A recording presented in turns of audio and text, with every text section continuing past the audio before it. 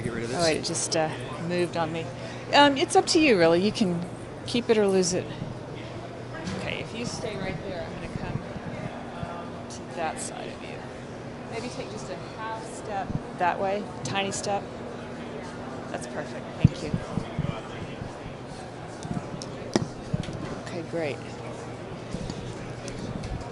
Welcome to RCR Wireless News. I'm Martha DeGrasse, and I'm here with Derek Peterson. He is CTO at Boingo Wireless. Derek, thanks so much for making the time today. Thanks for letting me join you. So you have a lot of experience with the cable operators and their forays into Wi-Fi. Can you share your perspective with us? You know, I'm really excited about the cable operators getting involved in Wi-Fi. I think it's a great move for the industry. You know, they're part of the WBA now, and I'm excited for them to be there. I think the insight is they're really pushing hard, and they're pushing out a lot of Wi-Fi, which is a good thing for the industry. And for consumers. And what about the wireless carriers? Where are they, in your opinion? You know, the wireless carriers are playing a little slow. You know, they're a little bit, I think, concerned, and you'll hear in my speech I'm going to talk about fear and control. I think they're afraid of impacting their existing consumer base. Right. Now, can you give us a little bit of an update on PassPoint and the progress there? Yeah, so PassPoint's coming along. We have a PassPoint at 26 airports right now and growing. We also have a roaming relationship with Time Warner Cable that we announced. So a Time Warner Cable subscriber can roam on Boingo, and a Boingo subscriber can roam on Time Warner Cable, and all through PassPoint. It's nice, it's secure, it's what the consumers need.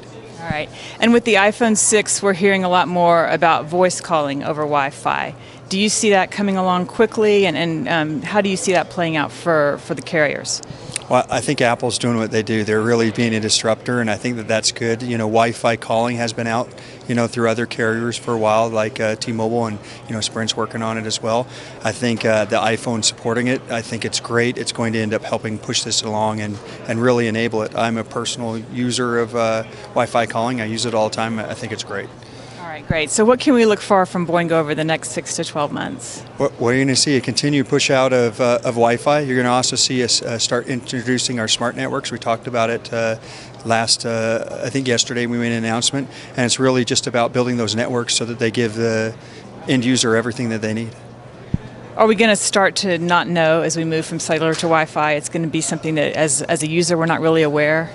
You know, it happens to me today. I have a profile on my iPhone, and as I go to the airport, I was at LAX, I pulled the device out of my pocket and I start using my data, checking my email, and then all of a sudden I look and I see that little Wi-Fi symbol, and I'm using Wi-Fi.